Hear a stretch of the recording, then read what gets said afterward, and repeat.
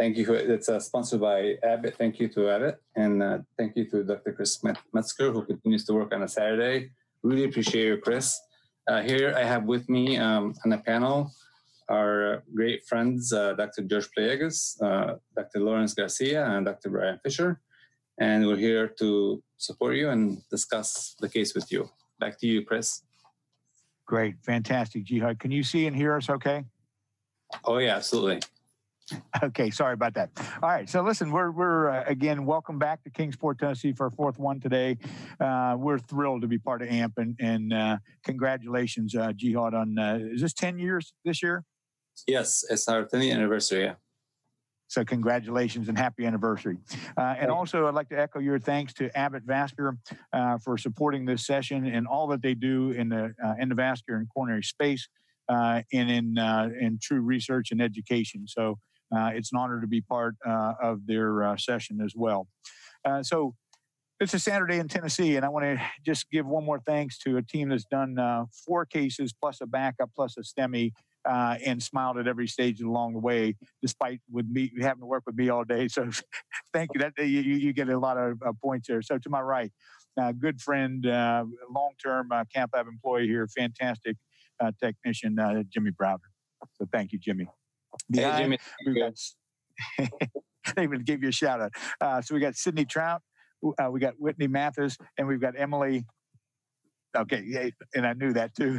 I blanked for a second. The masks got me. And in the background, there's a whole lot of people that are helping out as well. So thank you very much. All right, we got another good case here. I want to give you, Jihad, after we left the last one, we touched up that Sapera that we had put in, touched up the popliteal, and had really good runoff, 2-vessel runoff out of the posterior tibial artery and the perineal. All right, so for this case, 68-year-old gentleman with the following risk factors, started smoking, he was age 11, but stopped smoking at 11 a.m. this morning. And he has severe claudication bilaterally. On the right, he had rest pain initially on the left with a very small lateral heel injury, but it's healed now.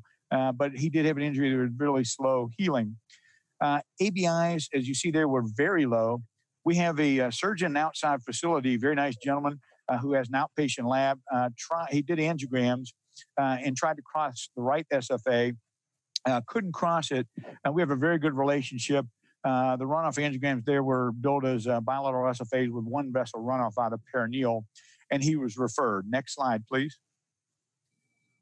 Previously, I had done a aortography and runoffs and fixed the right leg because that's what he was sent for initially, but they also said, go ahead and fix the left, and he needed that as well. So we fixed his right leg. I'll show you a brief picture or two of that. And his right leg feels great, but he still has severe claudication at short walking distances on the left. Next slide, please. This is from his first angiogram. You can see Jihad and others. That's a pretty dang steep bifurcation, unfortunately. Yep. Next slide. This was his right leg. You can see the stump at approximately the distal stuff. And really, he had infrapopliteal stuff. You can see the posterior tibial occluded, but came back. The anterior tibial came back as well, and he was a claudicant on the right. Next slide. We did have to use a reentry device. Always disappointed, but sometimes you do, and then just use a distal protection system because of the distal disease below the knee. Next slide. Did some aggressive balloon angioplasty. Next slide. And then we put in larger diameter Sapera interwoven stents. And you can see how good both of those look as we're deploying them after good pre-treatment. Next slide. And then we added a short Zilver PTX at the ostium. Next slide. And on the right, you see the synangiogram of the Sapera, and then good final results, no distal embolization. And again, his right leg feels fantastic. All right, next slide. So the summary, this is a gentleman with the following risk factors who now is here for severe with an E claudication at 25 feet. And so we're going to intervene on his left leg. The next slide. All right, let's go to the fluoro here. As everything would have it, we had an extra case in between, and we had little adventures here, but it was all fun. Jimmy was coaching me through the whole time. So we did our ultrasound here. We took pictures of the right leg. Here's the intervention site there. intervention. There's the Supera stents on the right. How long ago was that, Chris? That was about 3 months ago. Looks so beautiful, man. Great. And then Nice. here's just a cine angiogram of the Supera stents.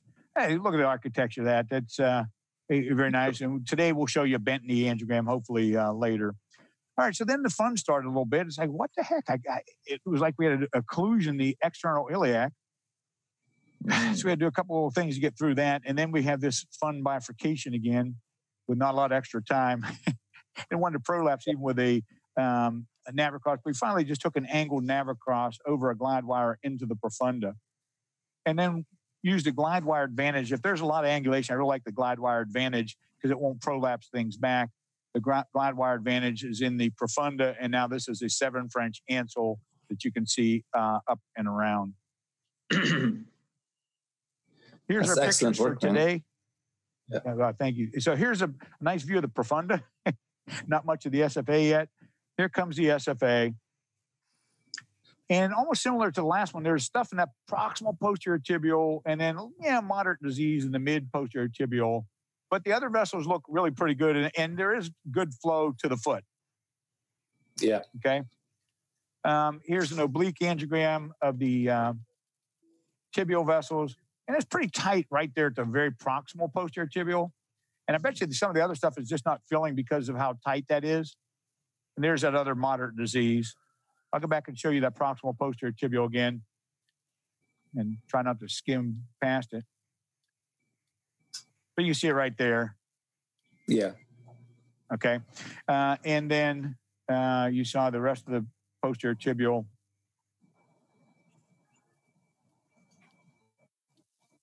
That's not too bad, but we'll see. And then here's the kind of a stumpogram where there's a couple branches right there.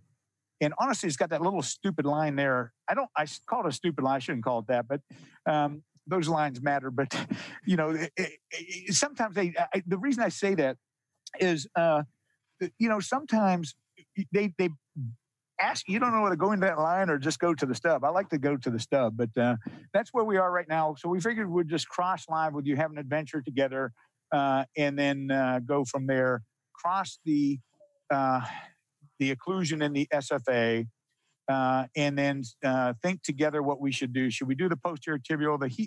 He did have a small ulcer earlier, but it has healed. Again, we had a discussion last time about once an ulcer, maybe always a critical ischemia, but he has 2 other good vessels. So I'll go with the flow of the crowd on that after we successfully, hopefully, cross this occlusion. I'm going to go up right now. You guys want to tell me what your crossing strategies would be here? And then, I'll get your wisdom, and then we'll see if we should fix a posterior tibial if we successfully get through this. Thank you, Chris, for giving us the opportunity. We'll start with Dr. Fisher. Brian, if you were to cross the TPO, what is your method in starting to cross it? Yeah, so glide wire advantage and navicross almost every time. I'm even using the new 018 navicross. It's an 018 crossing wire. It seemed to work quite well. I've had pretty good success with that. And Chris called that stupid line. There's a reason for that, because sometimes actually that stupid line could be a branch that it kind of gives you this sense of security that maybe that's a small lumen that left. So if you don't do a couple of oblique views of it, you can actually go into it thinking it's actually the central SFA, and then it's a branch and you kind of perforate. So actually, Chris raised a good point. So wire catheter 018, Dr. Playagas, how would you start crossing this? Well, I would go back to the C-TOP trial that Dr. Saab and you were authored, and I really think at this point that I might need, given the tortuosity of the and the angulation of the bifurcation, I might think immediately to get posterior tibial access. There's a diseased proximal posterior tibial, and I'm thinking this could be a floss system case. So that's probably the way I would start. So if you got the posterior tibial access and retrograde, how long do you think it'll take you to cross from the distal cap to the proximal cap?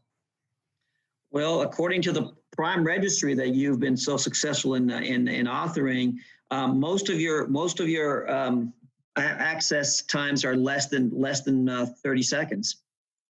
So yeah, you get access in 30 seconds, and you cross in retrograde based on the C-top. This will take you about 5 minutes from this cap to the proximal cap coming from below. And True, now coming from, about 5, that's right. coming from above, it's going to take maybe a little bit longer, but it's appropriate. But if you have a distal access, what happens? Lawrence, how about you?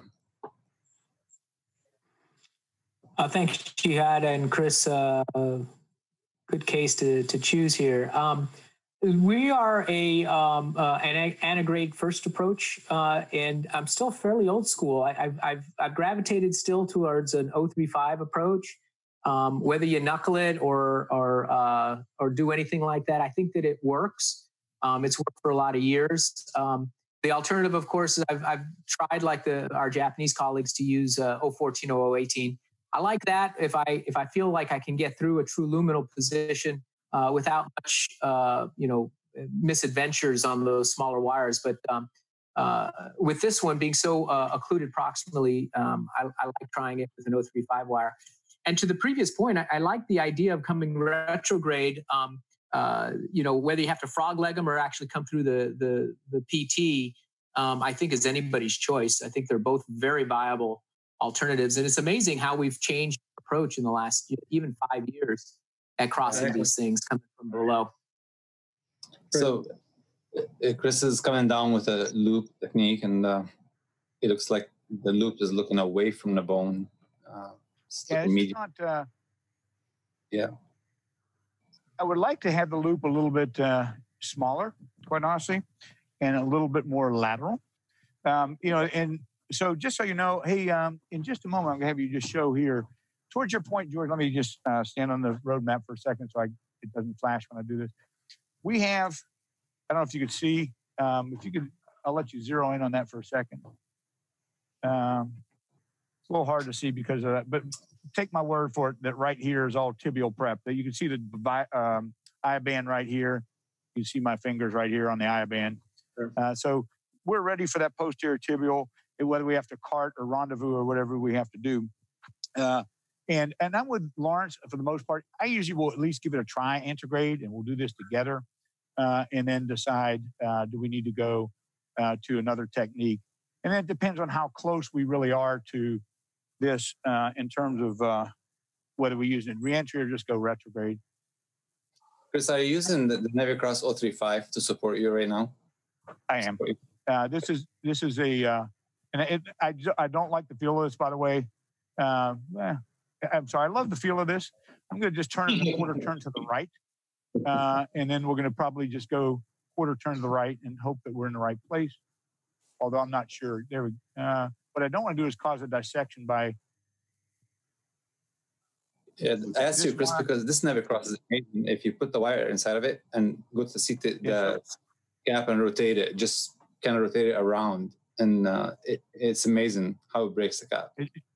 It truly is. And unfortunately, what's not amazing with my little smirky comment is I'm not in the true lumen because it wouldn't go do that.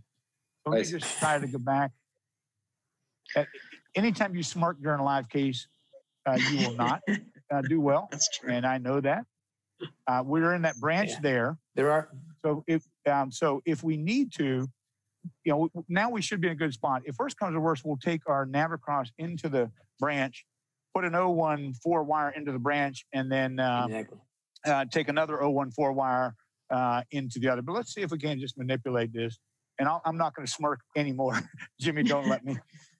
Hey, a great teaching point that Chris showed to everybody, especially those starting out. Always have everything ready to go at the beginning. It saves you time. It saves you money on taking down all the dressings and everything, and it actually helps you get ready. So always have that foot prepped out for those of you starting your cases. Let's have a command. Even after 20 years, I tell you, I still have to call to prep the leg. Yes, right. And let's have because I always. Wire. Yeah, that's a good point, Lawrence. I like that. This. What Chris is doing right now, it's unique. Yeah, go ahead, Brian. So what we're going to do, and sometimes, as you know, you can enter right next to the artery, and we're for sure in that branch. The question is, do I enter in a good way or in a bad way? So we're going to find that out together. Right, and exactly. if it's in a good way, we'll put a wire down to hold our place, and then take a second wire and manipulate it, hopefully into the right place. So we'll take a little picture here. Hey, Chris, Brian Fisher here. Great case. Just real quick question. Do you shape the wire at all, your command? Great choice for once you've gotten through the lesion. Do you put a shape on it to help you navigate the rest of the arterial system? I'm sorry, could you say again? I had a little feedback. Sorry about that. No, just asking, do you shape your wire, your 014 command, once you get back into the true lumen? Do you shape it before you go down the rest of the vessel? Yeah, so what we're going to do, in fact, if you could show here, the command wires, it's a nitinol tip. And it, the nice thing is it maintains it, but you got to really shape it. So we just, I'm getting old, so I used to do it with my fingertip. Don't quit nodding your head so vigorously. So I just take the little introducer and make a big old bend. Depends on what we're trying to do with it. With this one, if you look at that, I think I entered just distal to where I want to, and I'm not sure a wire is going to go back from that branch. So we're going to try this. If not, we'll just take it back, push it a couple times in different direction, and then we'll decide either to go retrograde or to just use an outback reentry device.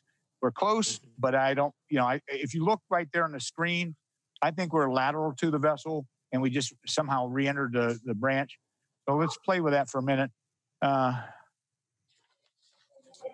You got it. You got it, Chris. You do it. You get through. I think what's fighting you is your iliac junction is not helping you at all, actually. Not a bit. It's not our friend right now. He's a nice guy. His iliac bifurcation, not so much. Now, usually what I'll do here, put a second wire just to hold our place, because then I can do whatever we need to do. That, I don't like the way that. You have a type 2 CTO based on the CTOP study, and you have a very tough iliac junction. So all of that is working against you. You actually went away. Went away from the cap about 4 millimeter up from where you are. So it's let's see. Based on the CTOP, Chris, just for discussion only, based on the CTOP, 67% of cases had this if you came from above, if you have type 2 lesion. And then if you went from retrograde, PT access, 98% you were able to cross a lot quicker. So you can either we'll wait, see how long. We'll give you 10 minutes trying to cross this way. You're too dang kind, man. Without re-entry device, though. And then if you don't cross in 10 minutes, then you owe Georgia PT access. I owe him what? A PTX? No. I'll give him lots of beers. But I thought you said a PTX. I'm not buying anybody's stents.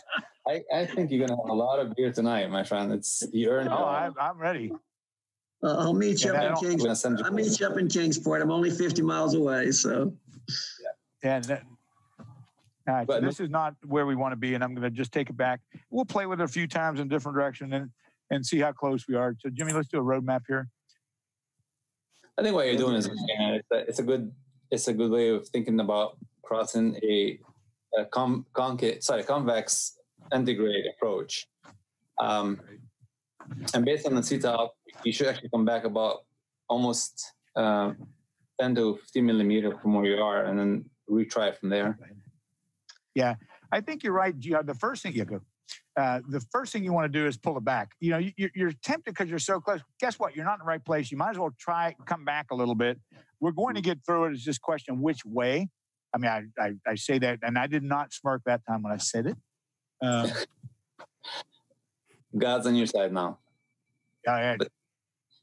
Chris, can you try for us and see if you can pull the wire back into the catheter and just rotate the catheter for us, and let's see if it does actually rotate with you or torque you. I'm going to rotate it right there. You see that? Yeah. And we'll see. That was because it was a different loop. I wanted to see if that would give us freedom, and the answer is nope. And I you know what? We're so close. I may just we'll try it a few more times. If not, I'm just going to probably go with a re-entry device since we're here. You know what's happening to you, Chris? Here, the convex is pushing you out sooner, so you actually want to enter medially about 4 millimeter higher up. That's if you point the wire medially about 4 millimeter, because we can see that convex pushing you medially in the suction plane. Yeah, you see that? It's kind of the same plane every time. Yeah, no, it is.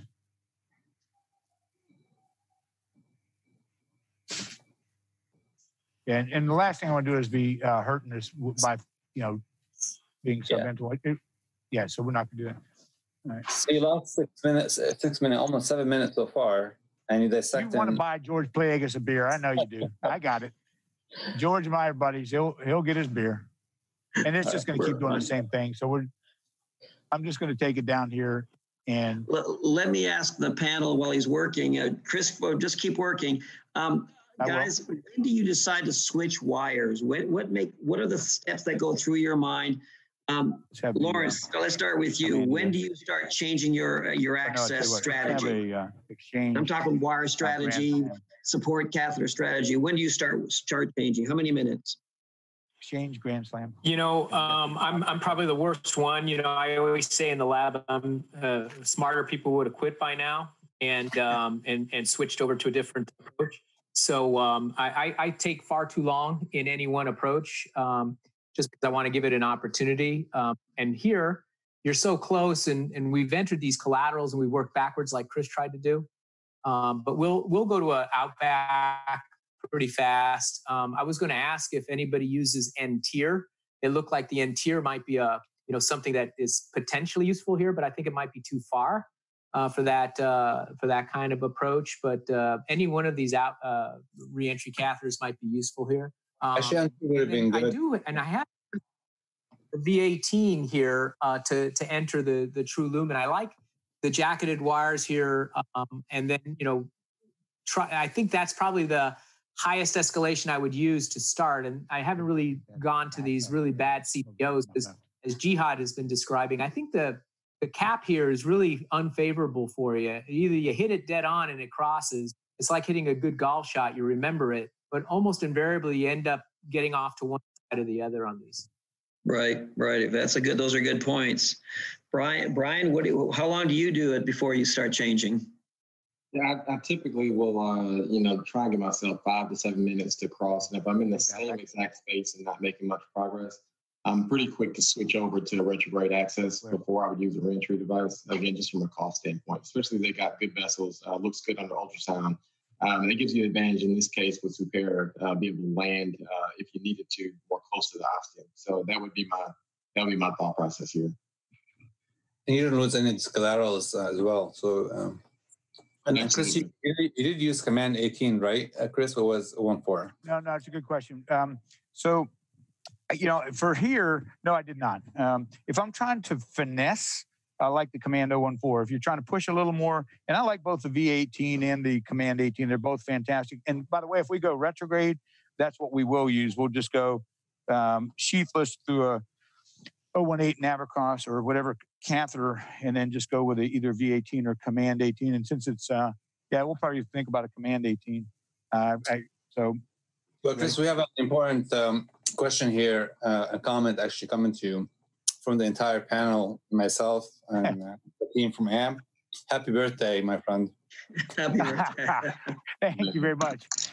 And I love you. By the way, one thing I better comment on, sometimes with a bad bifurcation, you can't get an outback device across. Luckily, with no smirk, we were okay to get that across. But as everybody knows, especially if you're going through kissing iliac stents, with a steep bifurcation, it can be very difficult to get up and around. All right, so I'm going to mag up an oblique here. It's a birthday vibe that you got from the panel. I'll show. I love you guys. Not only am working, but I'm going to buy you beer on birthday weekend. So that's good, right? For roadmap. Okay, go ahead. Right, up to that. Which anniversary is this of your 21st birthday, Chris? No, I'm so Jimmy and I, this is a kind of running thing here. We're the same age. At least that's what I claim, and she hasn't denied it, which I love about you. I'm pretty young. I've got a lot of miles left in the tank, I think. I hope. That's up to a greater part of me, to be sure. How old you are? You're young and Awesome. So let's continue with that. Well, I'll go with that. Now, I will say, I don't know about you guys. I found, and no knock to the Cordis people in the crowd who I love, I found that the Elite is a step backwards. It torques less favorably than the old Outback. In fact, we saved a bunch of the old ones until they all expired, and they've all expired, unfortunately. But I this knob to me, tell me if I'm doing something wrong. The knob to me is completely and utterly useless. But you cross though. Yeah, no, I mean, I fuss at it and I don't like it, but it still works. Now, one thing we always do, and I think this is important, is we'll take a cine where we re-entered on the tape, because I want to know, and let me just get you an oblique. If we're going to stent, I'm going to include that re-entry point. We don't need to die, just on the ruler. So I'll just kind of at least make a mark where we re-entered. That way we know, man, I got to include that in the territory. We were going to include that because that was disease anyhow. And then the other thing we're going to do, if we can, unfortunately that's going into a geniculate, I would like to get this wire as distally as we can, because sometimes the wire sticks in this device and it is feeling mighty sticky as we speak. So I'm hoping that this will be a little kinder to me, because otherwise what you can do is... Yeah, it's not going to talk with you very well either because of your iliac. Now, and I think I'm going to have to try this. Remember, folks, to not do an endorectomy, so pull the wire, the needle back in. Jimmy, I'm going to have you go over there and hold that sheath. And I'm going to see, I don't have much wire downstream, which I don't like. And you got to be careful, because I don't want to pull the wire back. I've already owed Plagueis too many beers to have to do this again. That was a good job of re-entering, though, Chris. Congratulations. That was a good demonstration. Thanks. It was a good demonstration. I should have listened to you and gone retrograde to begin with. So we'll claim a dual victory there. All right.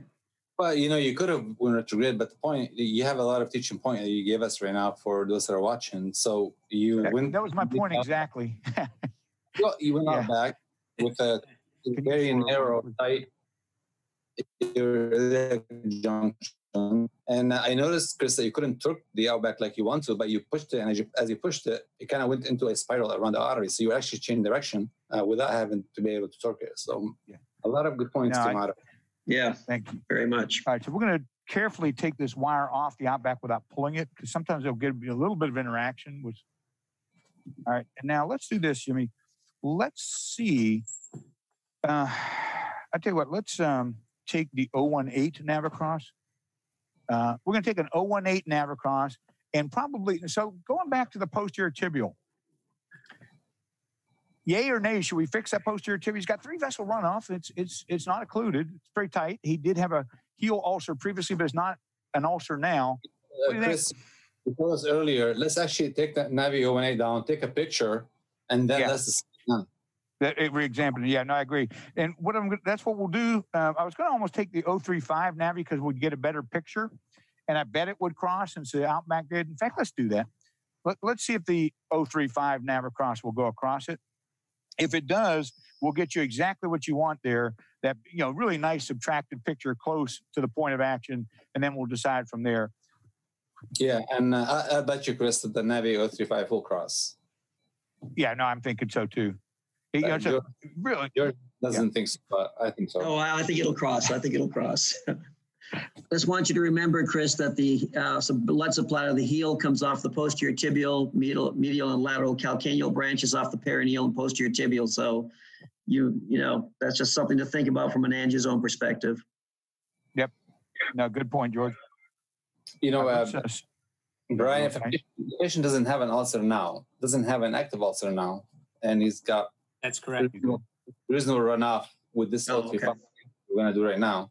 Do you think we should still go after the feet, or just leave the tibials alone for now? No, I want to get another good picture, really good image, and then I'd put a wire across it and Iverson make a decision based on that.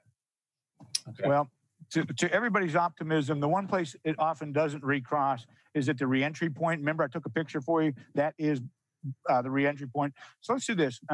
Let's take Chris, Chris, before you take it out, Chris, before you take it out, do us a favor before you take it out. Can you rotate the catheter, actually? Sure. Twirl it as much as you can. Okay, hold this. Yeah, I will. We'll get it back and forth. Hold it, hold it. Yep, we'll come down and do that. So just hold it tight. No, RX. And a slight forward. So, yep, I got you. All right, so it's a good call. Hold that wire. All right, I'm rotating. And it's going to be like I do on the dance floor. There we go. See, I'm rotating like. Yeah. I'm shaking it this way. Yeah, and shaking it that way. It's not, but it's a good way to do it. But it didn't work. And I'm starting to bend my wire, so I'm going to take it out. Pushes. All right. But that's a good thought. You know, usually it works, but you have so many challenges up on top, man. It's everything's. Go on the floor for me while you do that, please. All right, so what we're going to do, and this is not uncommon, as everybody knows, for reentry zones, we're just going to take a little coronary balloon, do a little dilation there, and then take our catheter back. Takes an extra minute, but it's the right way to do it, I think. Yeah. So, Lawrence, considering the difficulty that we've seen so far, what would be your treatment strategy after crossing here? Would you go for balloon angioplasty and stent immediately, or would you use atherectomy, then ballooning, or DCB? I was going to ask that question of the panel, you know, kind of what's our goal here? Knowing that he had a previous ulcer, but he's really a claudicant right now, I would think that anything we do is really going to be driven towards his claudication.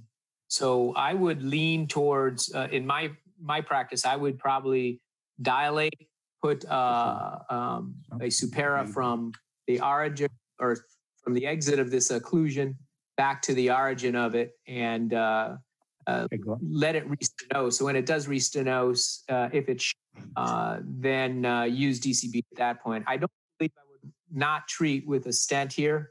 I think you're obligated to stent it. Although with the CTO stuff that they have from PACT, from their global registry, you know, it's about a 40% chance you have to stent it at this point. But for this lesion length, I think you're probably at 50% chance of stenting. Yeah. Brian, how would you approach it? Yeah, typically, you know, again, I'd want to look at it under IVUS to decide what atherectomy device I would use. I think debulking is probably going to be, you know, fairly important. And also, depending on where we are as far as the subintimal space. And then I agree with the lesion length. It's going to be tough to just do balloon angioplasty here and get a lasting result without a bunch of recoil. Supera is a good option. You've got a good nub there in the beginning. So the risk of overrunning into the common thermal is a little bit lower. I think it's an outstanding choice here. You know, again, depending on what we see with the rest of the imaging. I agree with you, George. How about you, my friend? Boy, those are excellent questions and excellent treatment algorithms, guys. None of them are wrong, and I'm going to have to agree with you. This is a very long lesion with a high propensity of coming back unless we treat it appropriately. I think you have to stent this. I think the biomimetic and radial force of the Supera stent is exactly what is needed for this kind of case. So I say treat it. The only question I've got is add DCB, add some DCB or not add DCB. And I'm still waffling on that right now. So what would you do, George? Use DCB? Probably. Make sure. Yeah, I probably would, and then put Supera on top of that. Yes. You know, it's. If you look at the global or long-term data on Supera. He's an expert at it, and I think he's deployed over 1,000, maybe more. But if you deploy nominally, then you come out with a near 90% primary patency on this stuff. I don't believe you gain a lot with DCB up front. I think if you're going to fail, then obviously the DCB may be useful, but I think you can keep your powder dry, so to speak. With that's awesome, Chris. Good point, Lawrence. Good point. Yeah. You know, can you elaborate, Lawrence? Can you elaborate some more on the deployment? Because Chris is one of the best at deploying Supera, and there's, I think, in the study you're talking about, there's 4 different outcomes, right, based on the geometry of the stent. So, what would actually make CMS higher here if what went wrong with the stent? Yeah, so, Chris will really show you how to deploy the thing. But from the Superb trial that we ran and the 3-year follow-up, what was evident in 12 months was clear in the 36-month follow-up. In the 12-month paper, the pivotal trial, if you had a nominally deployed stent, that is within 10% of its nominal length, then you had a near 90% primary patency. This is duplex-driven primary patency. It was 90.5. You're right, and you presented that, Lawrence. At the 3-year freedom from TLR was 94% if it was nominally deployed. You remember that too? You presented it. Yeah. You know, and it's so there's a wire going into the posterior tibial. That's just a command. Now, folks, we're going to make a decision now because I'll tell you why. Well, let's not talk about that. I'm sorry. So, if we don't need distal protection, which they had already opened one because I use it a lot, I don't know that we absolutely have to have one, but we spent the dollars. And I don't mind putting one in. We're way down the posterior tibial here. If we're going to use embolic protection, what I'll do is I'll change out, let's just do that now. We'll change out to the exchange link bare wire. Now, if we're going to use distal protection, then I'll fix the posterior tibial now if we're going to fix it, and then add the NAV6. If we don't think we need to fix the posterior tibial, then we could just work over any wire. What do y'all think? You saw, let me get you back to that picture that we just took here. It's not terrible, and I think he's going to be okay either way. Poop, sorry. Can you mag up on it just a little bit there, Chris? Just mag up just one. Well, that's a picture I've taken. So let's take the 018 Navracross. We need to run off the quote, Chris. That's what we. Yeah, we'll get it. We'll get you one. And if it looks good, we just leave the tibial alone and just finish the SFA and popliteal. Okay, let's do that. Let's do that then. Let's just okay. Let's take our. Do you have the angioscope? Yep. Okay. So let's do this. Let's just take the 6x200 angio. Tell you what, that won't cross. Give me 6x120 chocolate. All right. So let's just go ahead and fix. And with this, especially with us being subintimal, what's your thought about embolic protection? I use it pretty routinely. Do we need it here, guys? No, I don't think it's subintimal. Yeah, I think you can save it. Okay. All right. So we're going to try. What we would like to do, if we can, is just really inflate, get a very, very big lumen, and then we'll put our Supera in. So we're going to use. There's all kind of options. We're going to use a chocolate. Sometimes the scoring or atherectomy balloons don't cross the reentry zone very well of from the outback. And we could just go balloon. You might ask, why spend the extra money? And I think it's a valid question if you know you're going to stent or you think you're going to stent. What I will say anecdotally is you get a bigger lumen with a lot less dissection. And so I'd rather not just have a real big dissection, especially when we had to go subintimal. So we're going to use this is a 60120 chocolate. I want to make sure it's going to cross. We'll do it on a roadmap so we'll get an idea what our sizes are. And there it did cross. Okay, so let's go ahead and hook up our let's give him a little more fentanyl, please. The nice thing about this balloon is it's got a low profile, even though it's got a corner Allen fluid, but it's got a low profile, crosses very well, and the shaft on it is phenomenal for pushability. And it's in the chocolate bar data, we didn't have significant dissections with it, so a good choice. You should probably understand, and Jihad, you could probably discuss this more than most because you led the trial, but the chocolate balloon is the first real balloon that changes the mix of balloon angioplasty. It's a constrained balloon which goes to volume pressure rather than size. And it's really remarkable. Those little grids tend to constrain the pillows so that you don't have differential expansion. It's a remarkable step forward in angioplasty. It's almost like you're lifting everything at the same time. You force everything to go together, but so you don't leave room for edge dissection. A little discomfort. I'm putting a balloon up, okay? Now, one other point here. When you aggressively and then what do you have? What I was just going to say, you can see the little waist there where that reentry zone was. Yes. Now, it came up 12. So I always warn us, we're friends, this gentleman and I want to remain that. And so I tell him, hey, we're about to put in a balloon, you know, and give him an extra dose of fentanyl before we do that to be humane here. Go ahead and get a 6x150 Supera, open a 6x150. Okay, come on down slowly. Now, it'd be interesting to see, Lawrence, towards your point of the balloons and pillows and such, what this is going to look like after just atherectomy. I don't think it's going to change my strategy, quite honestly, but it will still be interesting to see. You know, at this day and age, Chris, you really, I say you can't walk away from that long to leaving with the PTA, no matter what. What do you guys think? We'll start with Brian. I'm sorry, you break up a little bit. I'm sorry, Brian, would you just balloon this if it looks good? Would you walk away or would you still do a stent? So again, even with primary patency, chocolate balloon is an excellent, I think if you're prepping the vessel, especially for superior, it's outstanding. However, if you look at the primary patency, it's not much better than plain old balloon angioplasty. So this is not, I would consider balloon angioplasty without drugs to be a definitive therapy. You would either scaffold or do DCB. Right. And as from Georgia, Lawrence, the same. I think I'm exactly the same. I think there's no doubt in my mind that this needs support and this needs scaffolding. So I would go ahead with Supera all the way. Yeah. So now there's a little bit of an art form here, guys, as we get closer. You know, we're not an osteolesion. So in a perfect world, it'd be great to get the Supera to cover all this and not have to use a nitinol stent, although that's not a crime.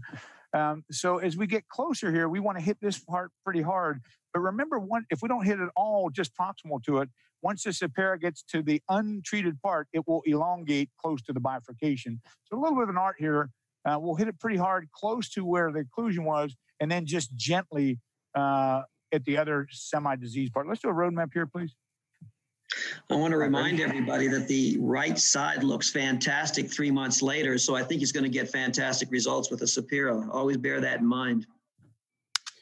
Yeah. And as we mentioned, I think earlier, and I think you guys have brought up as well, it's one of the nice therapies that's fairly length independent. You know, in other words, nitinol stents, you know, the bugaboo was length. If you put in long nitinol stents, you got a pretty AP picture, but you had an ugly restenosis rate and a bent knee angiogram. You know, this Viabon and to some extent DCB and DES are the only, you know, stent relatively independent therapies that we have. Yeah, we agree, Chris, and this is one of them. So we have 16 minutes. And we're going to get you Superas and an IVUS, and we'll be happy here, hopefully. So let's... So we would like to focus more on the deployment, Chris. And we're going to get that right next. Appreciate it. You are the best in the world at deploying the stent. And I would say there's a guy who says who's been to this lab that I would say he is the master who's taught many of us. And you know, we're speaking of Andre Schmidt and Dirk and his colleagues. Our brother Andre is you know, Jimmy and these guys used to think I was pretty good until Andre came here to do cases. And not only was he better looking, he was nicer. He was faster. He was smoother. It was downhill for me there. Go ahead and back us out, please. We're not saying anything. If we could take a general poll, does anybody think that Andre is actually human? Could we see a hand? No, he's a superhuman being. So, all right. So let's go ahead and get our first 60150 Supera. All right. So we're going to get Supera number 1. Ready? Yeah. All right. Ready, Jimmy? Go ahead and get our Supera. And all right. We're going to make Chris, a roadmap first. Yeah. Go ahead. The nomenclature of Supera stents. Yeah, it's a good point. And I tell you, one of the things about that nomenclature, and in fact, the nomenclature, by the way, it doesn't look so bad for just a balloon, but the nomenclature is the outer. So in the U.S., they don't have the half size in Europe. It's one of the nice things that one time we have something they don't have. And I will say that a few years ago, when they did the half sizes of 6 and 5s, the 5.5 means an outer diameter of 5.5. Is that right? Okay. I had to even think because they changed the lingo on us. Whereas that same 5.5 in the U.S. would be a 5.0 in Europe, I believe. Now we're using a 6, and what I found is, Lawrence already said that with the 5.5, what we call 5.5 now. You got wire? Do you have it? Yes or no? All right. So the 5.5 here, or the 5.5 is what was used in the Superb trial for the most of it. This is a 6.0 Supera. So I found that bigger is better, and really like that. So let me just see one thing here. I just want to make sure we cover that little section. All right, so there's a little dissection down there, so we're going to cover it now. Yep. One of the things that will happen sometimes when you use a big one here is the very end may be slightly elongated. Jimmy, in just a moment, I'll have you hit view roadmap. Okay, view roadmap, please. And they're going to want to go forward, but you can pull it back a little bit, Fluoro there, or excuse me, view roadmap. Again. Okay, so view roadmap. And I can still pull back just a hair. Okay, pull view roadmap. Okay, good. All right, now once I have the distal end, we're going to take that roadmap off and mag up all the way to 6. And then it's a matter of going slow. If you'll focus on hands here, if you would, and I'll put Fluoro over here. You can see a little bit of elongation down there, but now hopefully the rest of it will not elongate in the areas where we prepped.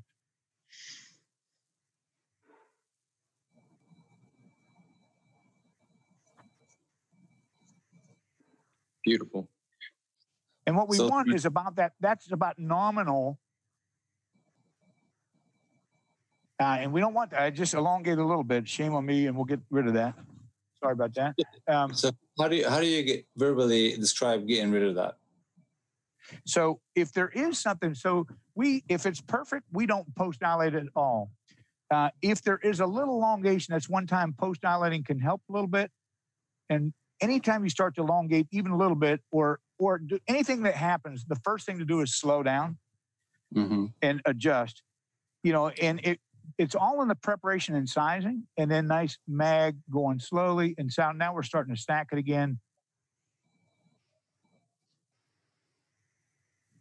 And yes, it takes a little longer. Little stack in there if you wanted to, Chris. Or I see. Say that again. This little stacking that is happening with you right now, if you wanted to eliminate that, could you pull on the stent without? Yes, absolutely. So okay. if it's stacking, we'll pull it back. If it's elongating, push forward. But if you haven't pre-dilated well enough, there's no amount of push and pull that's going to save you. Yeah, I mean, it'll help you, but it won't save you. Great. Right, one of the keys with this stent that Chris will probably agree with, I hope, is that once the stent is in place, with very few exceptions, there's not much post-implantation that effectively changes much of anything here. Since your thing is a strand, it's an interwoven strand of nitinol, so you're just pushing on a strand. It's not like a slotted tube stent. So the prep on this is absolutely quintessentially important to its deployment. Yeah. Exactly. Lawrence, you're completely correct. And I had to slow down because I had minor elongation. It's not bad, but it's annoying. We don't want that. We want perfect. So this is what we want somewhere in there. There is a teaching curve. I think while Chris is doing this, there's a teaching curve for all of us who start like this. And I think we think of it as a traditional stent where we just deploy it and not pay attention. Whereas the more attention you pay, like you said, Lawrence, and is the better off the stent is deployed. Would you agree with that? Yeah. We had a running curve of at least two stents before they enrolled in the trial. And there is a learning curve. I mean, this one comes out by being ratcheted out as opposed to a push-pull or a pin technique for all these stents. Now, one other thing I'll mention is that when you have longer Superas, especially if you're doing 2 or 3, it can pull the wire back, and that's important if you have a critical wire position, or if you've got a basket, a NAV6, or any basket for that matter, and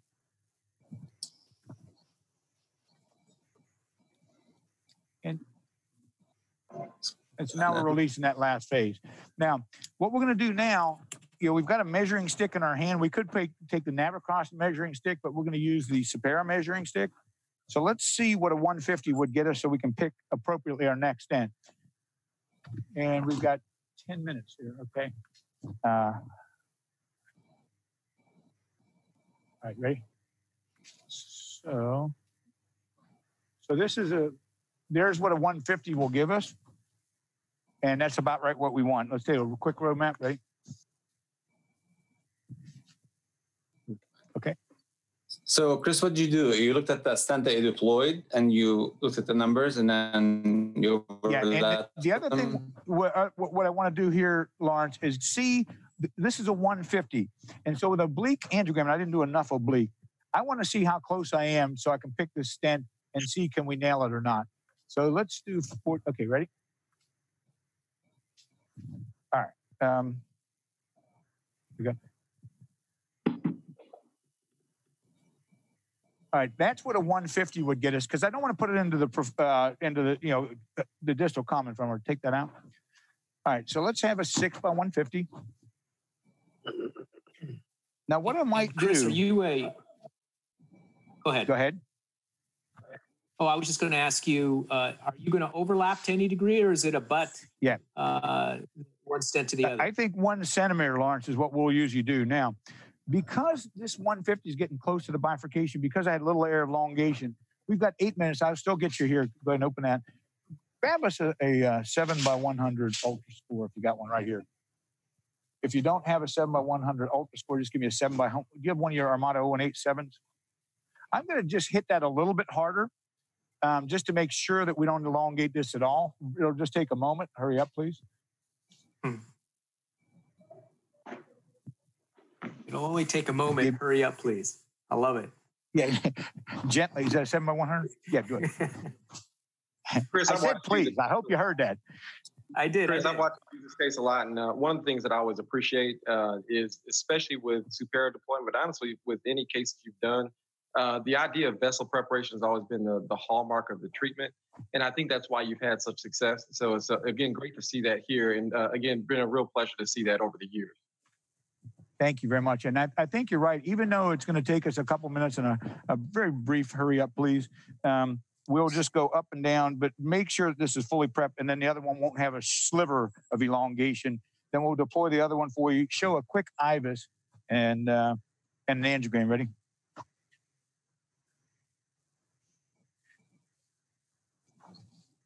All right, so this is a 7 by 100 balloon. We're just going to do a little extra prep. Thank you. That's a good message there, Chris. So you want to get better vessel preparation because you had a couple of areas that you didn't hit well. Yeah, and I hate having areas that aren't prepped well. Elongation. So this 100. That's another unique thing with Supera as well is that once you deploy it, you go back and do a balloon angioplasty, the stent itself will actually shorten and then elongate some. Once you take the balloon down, so it's important. Again, you start to affect areas of the vessel, and you don't have coverage in areas you treated with just balloon angioplasty. It's another really just an important point. The vessel preparation is absolutely important. So, Chris, as you hit your balloon, that's a question for you from now, audience. Yeah. How do you choose between angled CXI 035 and Navicross 035? That's a good question. So I think, everybody has what's in their lab and what's favorite. I think most of them are very good. The CXI, the Quick Cross from Phillips, and the Navicross by Terumo. Come on down. CXI 035. Sorry, CXI is made by Cook, I think. Yes. Cook. Right, you're correct. It's in the Quick Cross by Phillips, and then the Terumo is the Navicross. If I misspoke, I'm sorry. But I think depends. I think the Navicross for me is pretty braided, and I like if I really need extra push, we like that. Let's see, what the hell is this? Why are there two balloon markers there? That's the tip of the balloon has 2 markers on it. It kind of. I don't know what the heck. They used to be okay, gotcha. All right. Some of the longer balloons have the 2 markers in the middle, like the long Medtronic DCBs. The Ultra Score is a replacement for Vascutrack. And for old guys who, these got to keep me in line here, these little sneaky double markers. And now it's a young guy's advice. Second question for you, Chris. Why wouldn't you use Pioneer over Outback to give you more information at the time of reentry and give you guidance for treatment? Yeah, I think there are times that I'll use that. If you're trying to let's get the other superior. I think if you really absolutely have to be precise, let's say we're re-entering in a popliteal or somewhere in a common femoral, or if you're going in an iliac and you want to hit that little nub, you've got to hit the lumen. In the middle of the SFA, it's a little bit harder to track. And remember, one thing I thought about Giada is remember the aortic bifurcation here. And the more equipment and stuff that you go around there, we're in the SFA. If we were going to pop, I would have still tried it. If we're in the SFA and we got that bifurcation, I think it's a little bit harder to use. That's all I was thinking on that. It's certainly another good choice. All right, so we're going in with another. It really is a good point, though. That's the Pioneer is a bulkier device, and correct. You just want to get done here without losing your sheath or your wire, and so it's a good. Losing my what? Oh, you're my sheath. Okay. All right, so Lawrence, so here's I'm going to about 1 centimeter. See that right there? Yeah. That's all. Yeah. We don't need more than that, I don't think.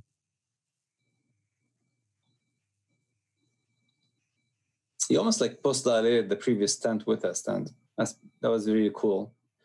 And with a 7mm balloon pre-dill, look how smoothly things are going now. And they went smoothly earlier too, Chris. But but you're right. All right, let's. We only have a couple minutes, so what we'll do after this, we'll take a coronary cine of these, and we'll get you an and then an angiogram. But look how I'm not fighting as much as you notice. Yes. Just by doing that extra little bit of work up front. And that's one clue. If you have trouble with a superior, before you put your next one in, figure out what it was that you didn't do the first time and do it better. And so now look at this. This thing's beautiful the whole way up and down, like the other one should have been. So now you're going to take your time and stack it so you can kind of end it where you want to. Exactly. Yeah, his target was the 5 centimeter mark. Is that right? Yeah, we want to be slightly above that. Yeah. The hard thing about supera is that, it's 3 times the length of the shaft. So you'll never gauge where you are except at the end. It's one of the hardest things to realize, and that's why vessel prep is so important. In the trial, if you hit it within 10% or hit nominal, you had a high 80s and low 90s outcome. And if you elongated it, you dropped it by over 40 points because it loses all that radial strength. Right. It looks really good here. What I've started to do, Lawrence, is I quit looking at that, trying to do the math of 3. I just look at the stent tine diameter. So let's back this out carefully. All right, so we're running short on time. I know that. Let me just take this out. What we'll do is a couple things. We'll do a coronary cine angiogram of the stents. We'll do a subtracted angiogram and an IVUS, and then we'll do touch-up work off screen if that's okay. So let's go to coronaries uncoupled, please. Yeah, just do a run after the foot of everything will be good. We have 50 seconds, so you'll be able to do it. Thank you so much. All right, so there's a superior stent. Looks pretty darn good. There's that one little area that we won't like. Let's go to upper one leg. And tell you what, go ahead and give me the IVUS, and then we'll go to upper one leg. So again, just like last time, what you get used to when you do the IVUS at the end is a boring, redundant, perfect 0 throughout the entire stent, even in calcium. Yep. So I'll do the IVUS real quick, and then we'll give you an angiogram, and then we'll do any touch-up stuff. And Chris, would you agree it's maybe one of the only stents that you see that, especially even if the vessel's not prepped accordingly, it still is circular. It's a round O every time. It may be much smaller, but it's completely correct. So let's look at that and show you so we're not just blowing you smoke. If I didn't. All right. So you can see as I'm whisking down there, the beautiful boring circle. All right. Ready? Hit record, Beautiful. please. All right. Here we go. There's a Sapera. You ready? Very nice. Start Chris. saying, Very nice. start saying ho hum, Beautiful. because it's going to look like that the whole way. Great job, Chris. Beautiful. Now, thanks. That's a Sapera. That's not Chris. That's the beauty of that stent. Let's see if Dr. Sao deployed it. It would not look like this. Right. All right. So now let's do a quick subtracted angiogram, and then let's go ahead and go to your upper one leg. Yep. I'll get my foot off. All right. My foot's off. Okay. She just told me, would you hurry up, please? And I did. All right. Ready? Here we go. We love you, Chris. Likewise. By the way, we're going to have a party here in Tennessee later. These guys have earned it. And if anybody wants to join us, come on down. Otherwise, we'll just party. Ready? You enjoy it. You deserve it, Chris. That's really Beautiful. Very nice. Well done. Well done. All right. Well, guys, we'll do our touch-up work. Thank you all very much. It's been an absolute pleasure. Happy anniversary, Jihad. Thank you so much. Please thank your lab for us, all of them, and thank you. And enjoy your day today. Happy birthday. All right. Take care. Happy birthday, Chris. Thank you, guys. Thank you all. birthday, Thanks Chris. very much.